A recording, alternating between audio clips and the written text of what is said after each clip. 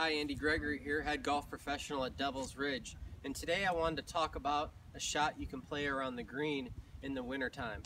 Now, everybody's seen the grass go dormant over the fall here, and a lot of times when you get 5 to 6 yards off the green, normally in the summertime, you're using a club with a little bit of loft to get the ball up in the air and maybe play a bump and run shot, or get it up in the air and play a little pitch shot for a higher lofted shot.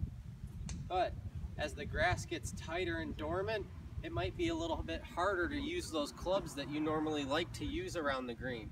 So one suggestion I make is go ahead and use that putter. The grass isn't going to slow up the ball as it gets to the green.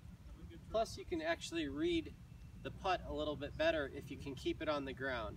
So right here, I have about a 20-yard shot with about 7 feet of fringe that I can go ahead and use that putter to get the ball rolling. So it'll go a little something like this.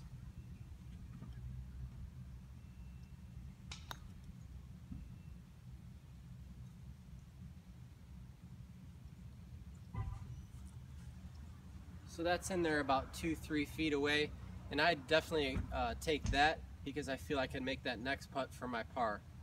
So remember, a missed putt is often better than a missed pitch or chip.